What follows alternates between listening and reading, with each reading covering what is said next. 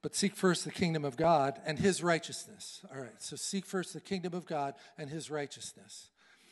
That means that there's another kind of righteousness and there's another kind of kingdom, right?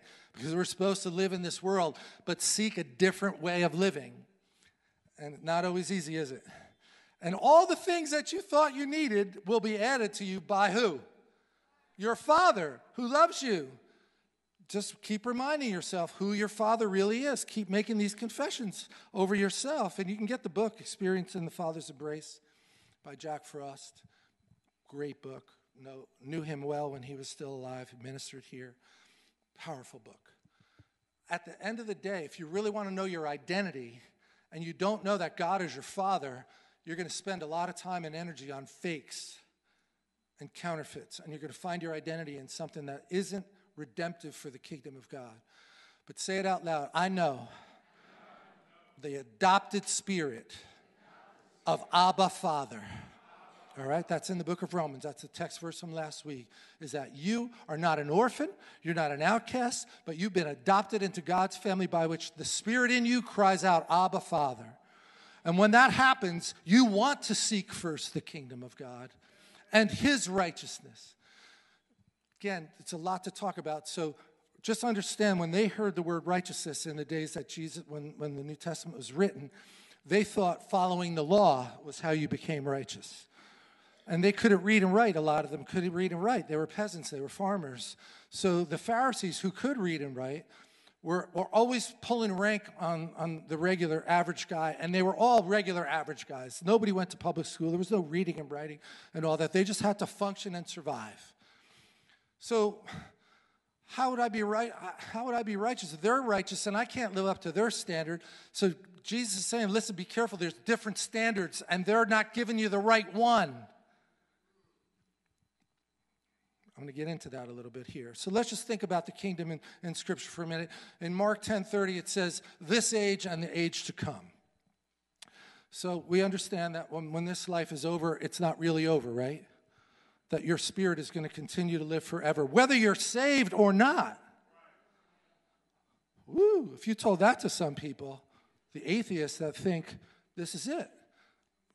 I'm going to die and go into the ground, and while I'm here, I'm going to eat, drink, and be merry. Neil Young had a song out when I was in high school that said, rust. I'm sorry, no. It's better to burn out than it is to rust. Right? That's a renegade concept.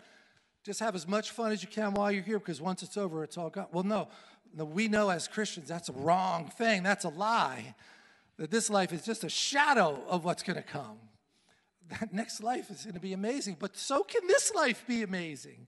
Anybody feel like you have an amazing life right now? I mean, that's just understanding the blessings of God in us, right? So maybe more hands will be raised by the end here. It wasn't like a real strong surge there.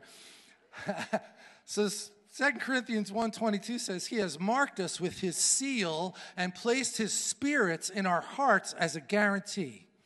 All right? So, Pastor Peter, are you elevating the Holy Spirit above Jesus and God the Father? No. But I also don't want to demote him either. He's an equal member of the Godhead.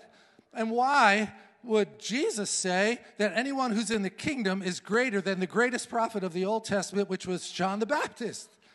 Because we have the Holy Spirit.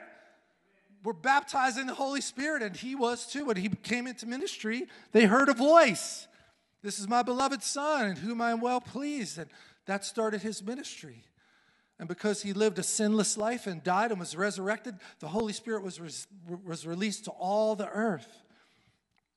All flesh. Isn't that amazing? And when you become a Christian, you can't be a Christian without having Holy Spirit, but you can let him lay dormant in your life. One of the reasons we fast and pray is so that we can hear his voice more clearly. We deny our flesh. We rearrange our priorities and say, yeah, food's important, I get it, but it's not more important than God. And making money is important, but if I'm close to God, I'll make more money because I'll be a better employee. I'll hear his voice. He'll warn me about landmines on my job, which could be named, whoever in the other department that's got it in for you. Show me the landmines, Lord. Don't lead me into temptation, but Walk me around. I want to have your goggles on, and I want to miss all those things.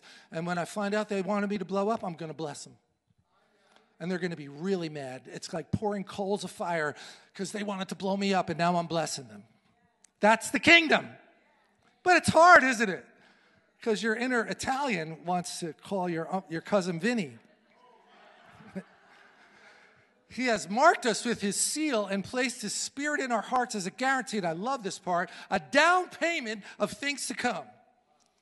And if you read the King James, I'm sure many of you were raised on King James. That was the only Bible in the church that me and Tricia, we were told that was what they read in heaven. And it had to be a black cover, too. They call it earnest in the King James. That was a down payment if you were going to buy something. Anybody ever put things on layaway? Right? How cool is it when you go to make that next payment? This is really back in the old days. And the guy goes, oh, no, you're done. You don't have to make any more payments. You can have the dress now. That wasn't me, but maybe it was my wife. You can have the coat that you were praying for. So just try to get your head around this. He's marked us with a seal and placed his spirit in our hearts as a guarantee, a down payment of things to come. And right above that says, Mark 10:30, this age and the age to come. So we get a down payment in this age that gives us a taste of what it's going to be like. Partially now, fully then. But if you're ignoring the Holy Spirit in your life and you're not cultivating a relationship with him, it's really easy to get very legalistic.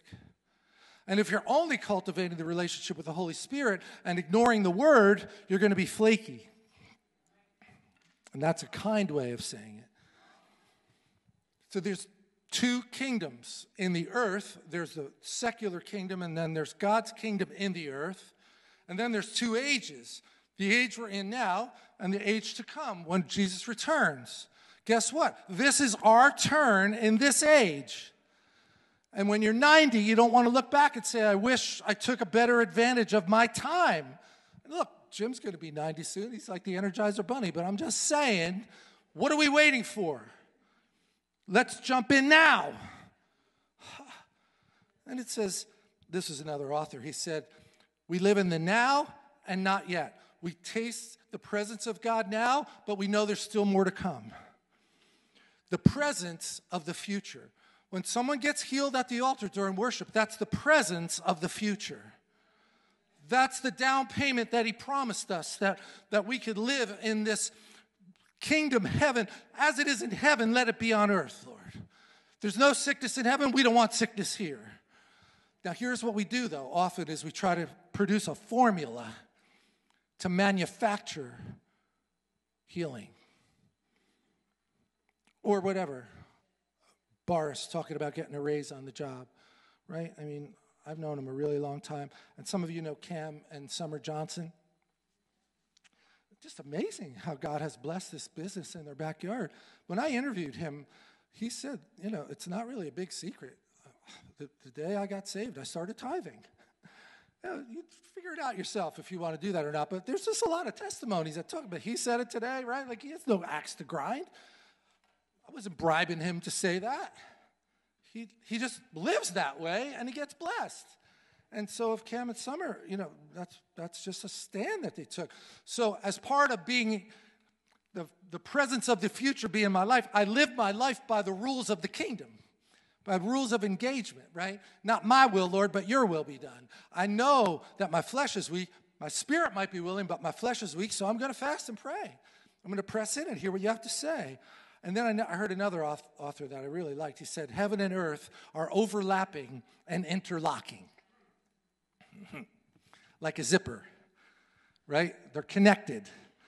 And he said he's a very present help in time of trouble. Not a million miles away, right there when you need him.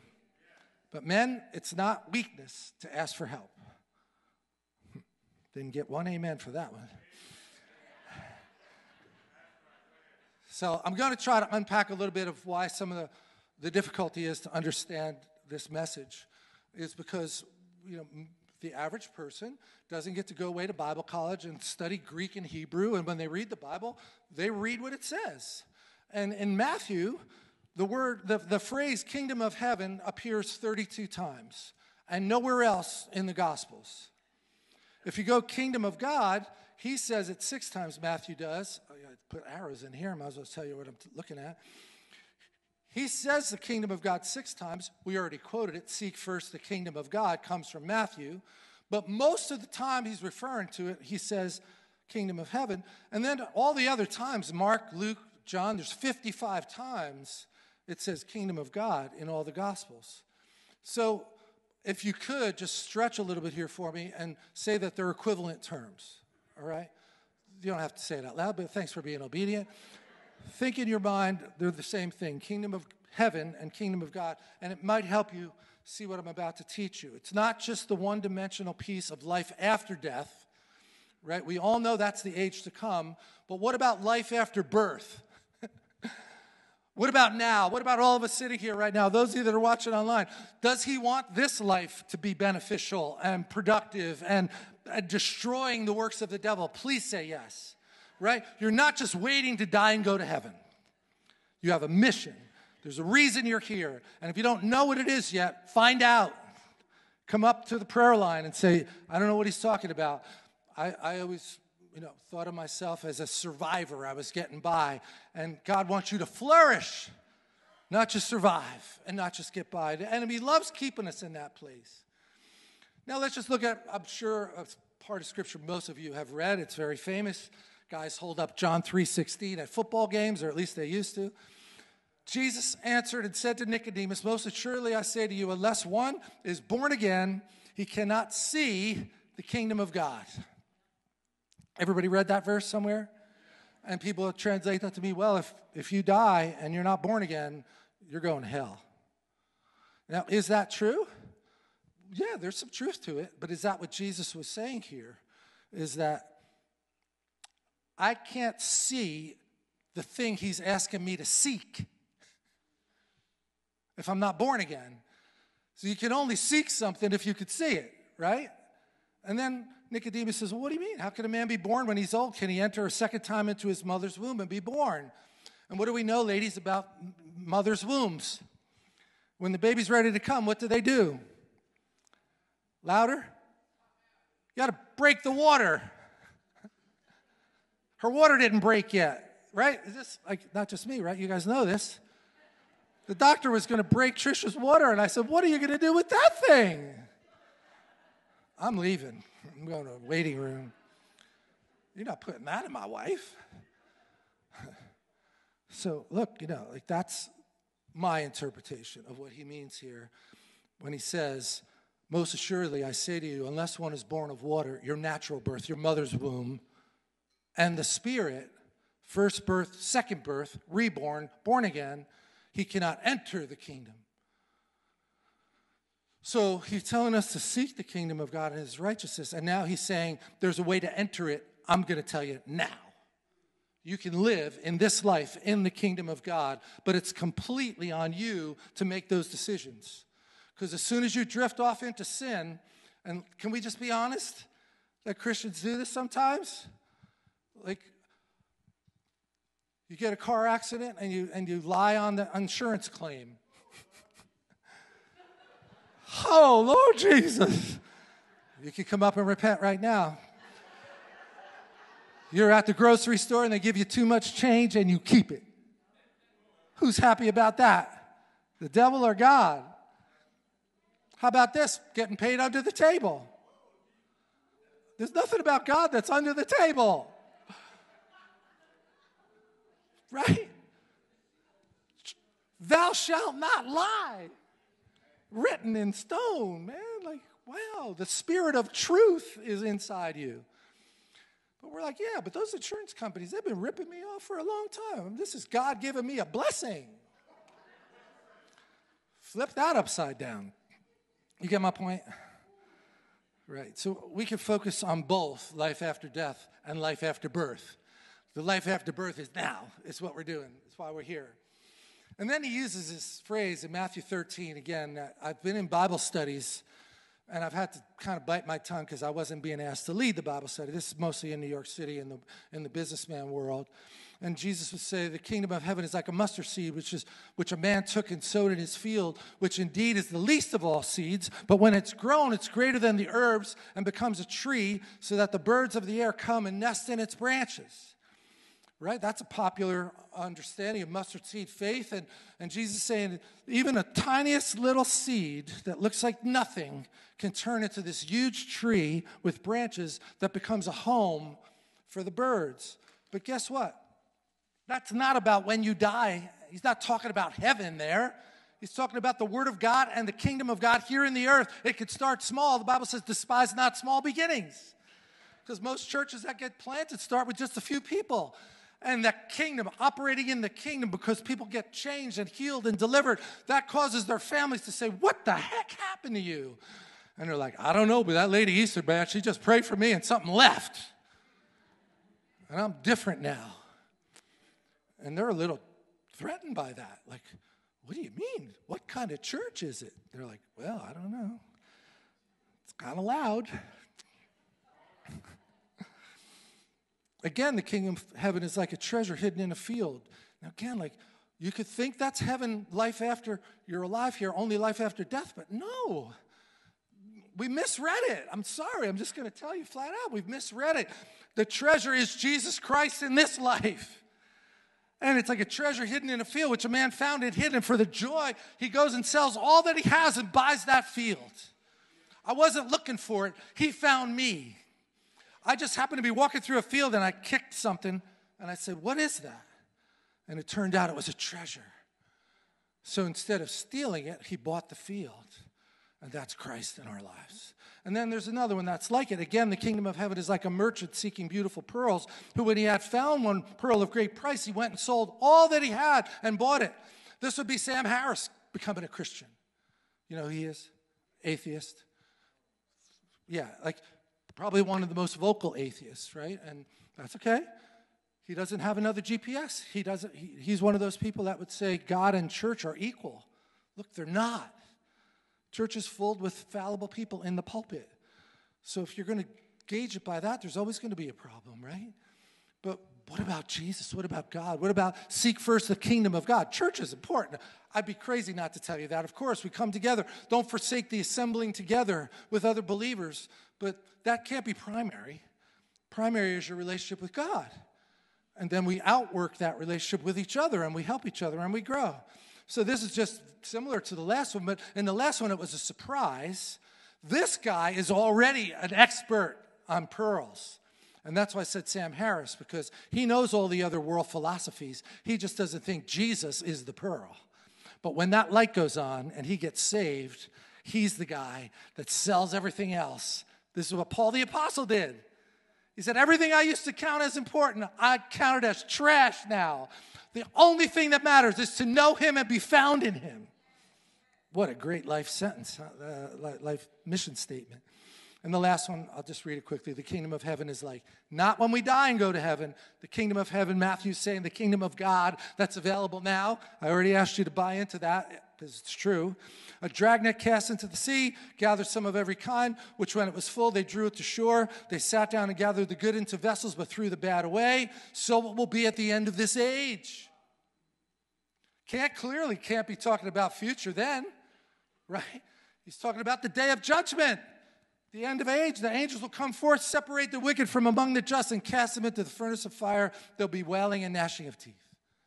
You all read this, right? I'm not misquoting the Bible. We don't talk a lot about the judgment day. And maybe that's because Jesus wasn't real big about shaming people to get into heaven. He drew people to him because they saw God in him. So it wasn't like, oh, well, you better buy this insurance policy because if you die tonight, you're going to end up in hell forever. Now, look, if that's evangelism, and if it works, they get saved, right? So any evangelism better than none. But if you get shamed into the kingdom, you're going to be shamed in the kingdom. And it's hard to last. Better to be loved into the kingdom, and then you get to love others. I say to you that unless your righteousness exceeds the righteousness of the Pharisees, scribes and Pharisees, you'll by no means enter the kingdom of heaven. Now this is part of Sermon on the Mount. I know what time it is. I'll start to head down the home stretch here, but a lot of people get confused on this. The people that were hearing it 2,000 years ago were really confused about it because they were just all the regular people of the culture. It's called the Sermon on the Mount, right? Lots of people, thousands of people there, all blue-collar people with no college education, didn't know how to read and write. Mostly, there were some of the Pharisees were there. But he says, unless your righteousness, Mr. Regular Guy, exceeds the righteousness of the Pharisees, you can't enter the kingdom of God, I'm going to say. Just kingdom of heaven. This present kingdom that he wants us to live in the earth. Well, what does that mean? It's not that they weren't trying to live a righteous life. Paul would say this, right? I was above reproach. I knew the laws. I was following the laws. But you can't be saved by following the laws because you all have sinned. Even in following all those laws, I still would have ended up in hell because you can't gain your righteousness with God by following the law. Should you follow the law? Yes, of course. It's true. But you don't earn it. You can't earn it. You just receive it by faith and then live your life to please God and have people in your life that are willing to say to you, I'm worried about you. I'm seeing things that, you didn't see the Father do. I'm seeing you doing things that you didn't see the Father do. And because I love you, I'm willing to risk the relationship. I'm not judging you. I'm not an authority over you. I'm concerned about you for whatever. You fill in the blank. So that means for these blue-collar people, they had to understand that the righteousness of God, seek first the kingdom of God and his righteousness, meant that there was another way to be righteous than just being A+ on all the rules. Nobody likes A+ on all the rules because we all are going to fall short. It's exhausting, isn't it? Nope. So they had to understand that there was a purity in a relationship with God that as you get out of the way, as John the Baptist said, as I decrease and you increase, I become more like you. And then I get the righteousness of God. He made him who knew no sin, know this one? To become sin for us that we might become the righteousness of God. And who knows what the limits of that are? Really, who knows? Read the book of Acts. Average people, Peter, flawed as Peter is, he becomes a hero in the New Testament, right? All because he understood there's a different way to live. I can operate in the kingdom of God while I'm here in this secular culture. Anybody believe me? All right, I'm going to go a little faster, and then I'll go to John 18. Again, probably a familiar portion of Scripture. Pilate entered the praetorium again and called Jesus and said to him, "Are you the king of the Jews?" So what do you think the answer to that question is? Is Jesus the king of the Jews? Say yes. Yes. So that's true. He is. But is he just king of the Jews? No, he's king of all humanity because all people have been made in his image. But they don't know it. Whose job is it to tell them? If you believe it. Oh, well, they might get offended. Well, they might spend eternity in hell too. Thought you said you loved them. Jesus answered and said, "Are you speaking of yourself about this?" Or this was a pretty bold thing to do, right? He's challenging Pilate. It's so did you come up with this question yourself, Pilate, or did somebody put you up to this? And Pilate says, "Am I a Jew? It's your nation, and the chief priests have delivered you to me. What have you done?" Jesus said, "My kingdom is not of this world." And just be careful. Be careful when you read that. In the context of this discussion, it doesn't mean that we don't have his kingdom in this world. It's not of this world. It's not sourced in sin. It's sourced in the Garden of Eden before sin. That's the kingdom that we're all going to have for eternity. So he's in the world that's been defiled by sin. And what do we know about defilement? Is death, decay, getting old, and gravity. I'll just leave it at that, right? Gravity is not from God when it comes to our physical bodies, okay? I'll leave the word pictures for you.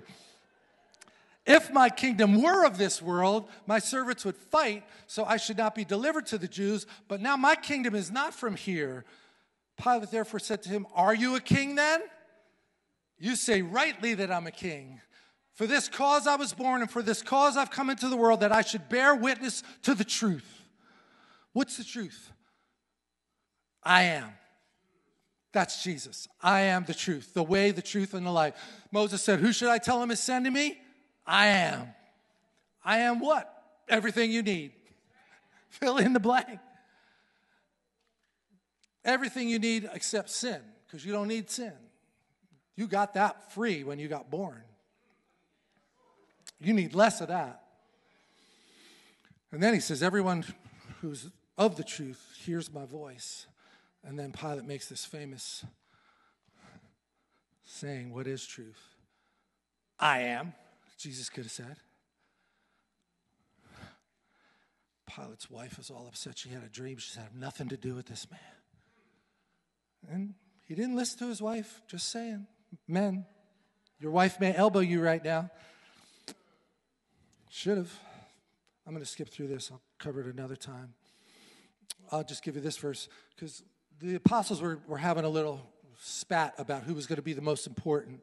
And Jesus said, it's the world. In the world, they pull rank on each other, but not so here. In our kingdom, the kingdom of God in the earth has a different formula. It's not taking advantage of other people. And he says it shall not be so among you. You will not pull rank on other people, but whoever desires to be great among you, let him be your servant. And whoever desires to be first among you, let him be your servant. Just as the Son of Man did not come to be served, but to serve, and give his life as a ransom for many.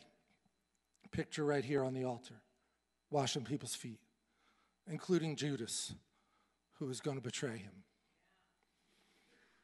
And then I'm going to skip through this one, just another example. I'll get to this point, all right, because I want to wind it down. But let's just say when you come to church, you have every right to expect the presence of God. That's what we're doing when we come to church. We're not expecting another average normal. There's no such thing as normal with God. Service, not a boring, predictable routine. Look, I wore this shirt just to encourage you that spring is coming. This is my down payment on spring. It's staying light longer. And look, that's how we have to live. And, you know, if you remember Dot Sims, if you've been here any length of time, you remember when she passed away, there was testimony after testimony after testimony.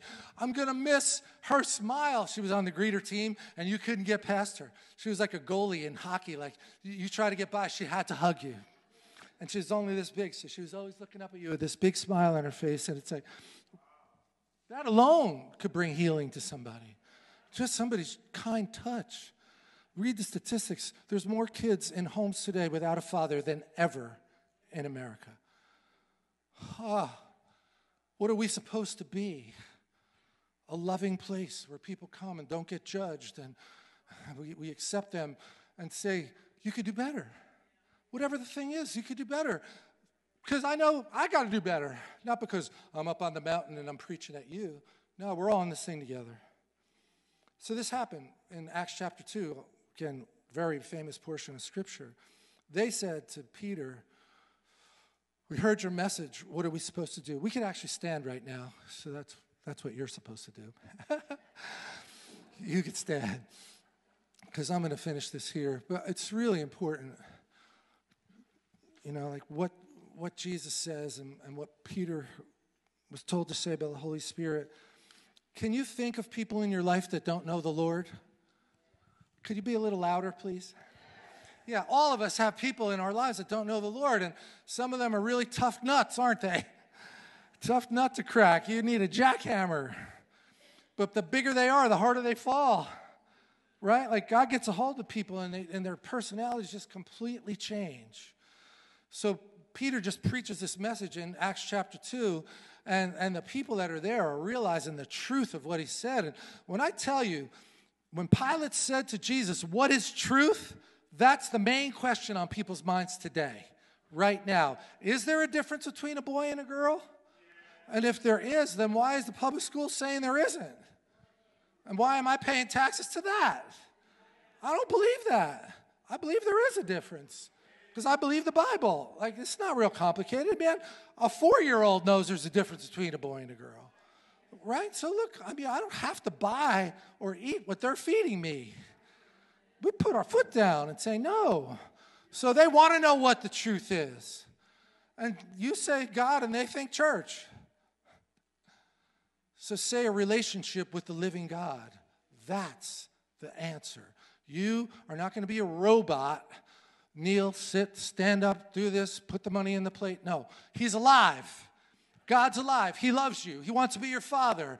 Everything that you didn't get from your earthly father, he gives you more than what you needed. And it's who he wants to be. And he wants me to think first as son, and you women as daughters. Like, that's our first identity. So they say to Peter, what should we do? Now that we heard that we crucified the Messiah, what should we do? And he says, repent, and that every one of you, we know, be baptized in the name of Jesus Christ for the remission of sin. And look, people get hung up about whether it's baptized in the name of Jesus or Father, Son, and Holy Spirit. That's just majoring on the minors. That's not what he's doing here. Peter's just saying, look, the first thing you do is you have to acknowledge you were looking at the wrong GPS.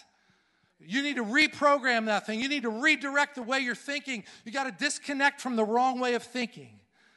Offer your life up as a living sacrifice, and God will bless you. And then why would they say be baptized? Because the Jews, speaking to a lot of Jews, knew that it represented Exodus, coming out of the slavery to sin. When they came through the Red Sea, this is what they believed when they would go get baptized by John the Baptist. It was, my old life is gone, I'm coming up a new person. I'm born again. The first time in my mother's womb was a natural birth. Now I'm coming out of the water as a Christian. So we will baptize you if you don't know the Lord and you haven't been baptized, or you're rededicating your life. Because it's a beautiful symbolic move to your family and friends that you're taking this really seriously. That my life has changed. I got saved and I'm not the same person that I was. So would you come to my baptismal service? And when we've done those, there's 15 people getting baptized. They all have an amazing testimony. And even if your relative came just to do you a favor, they hear all these other people giving their testimony, and it shifts their hearts. They don't expect much, I can tell you that, and God meets them right where they are. So the first thing, repent. Second thing, be baptized. And then what? You shall receive the gift of the Holy Spirit. For the promise is to you and to your children and to all who are far off, as many as the Lord will call. Anyone who calls on the name of the Lord will be saved. So can we just stop trying to figure out whether we should witness to people and just live your life in a way that is a witness to people? An open epistle read by all men, and that starts by looking in the mirror and saying, how can I be more like you today, God? And then all these opportunities open. So I just want to bless you. We do want to invite anybody who doesn't know the Lord, if you're here today or anybody watching online, this is exactly how every one of us here became born-again Christians. This is the second birth process that Jesus was telling Nicodemus. You were born once, you become born again when you receive God's Holy Spirit through repentance and baptism. Simple, right? Can we say the prayer, church? Heavenly Father, I repent of the sin in my life. I recognize I can't save myself, but you can save me from the consequences of that sin. I turn from that other way and towards you. Fill me with your Holy Spirit. I renounce that sin and I accept you as my Lord and Savior. Fill me with your Holy Spirit to overflowing. Change my nature. I receive you as my Lord and Savior today. In Jesus' name. It's that simple, church. It's that simple. It's crying out to God. It's getting them to change the way they're thinking and reverse the curse that the world gave them and step into the adoption of Father God. And if anybody here said it, please come up to the altar. If you said that prayer and the Holy Spirit's been working on you in this service, don't leave and just get in your car. Come down. Talk to people. Come to the altar. We'll give you a Bible. We'll help you understand how to live the rest of your life prospering, including the healings that we saw today. Amen? So can I just bless you guys before you go? Can you lift your hands? Thank you, Lord. Lord, I thank you for this radical remnant, King of Kings in the Somerset Hills, and those that are watching and those people that couldn't be here today. We're not going to leave here the same way that when we walked in. Thank you for the testimonies. Thank you for the healing. I'm also sensing some of you have prophetic gifts on the inside of you that need to be stirred and trained and developed. So we're here to do that. If that's you, come to the altar. Let us work on that. Let us speak it into you. Let us do an impartation of whatever he's given us. That's how this works. You pay it forward. So, Lord, I thank you for all the gifts that are represented in this building right now and those that are watching online, that the gifts will be stirred up and be brought to the surface and amplified and multiplied so that your kingdom will be as well. In Jesus' name. Love you guys.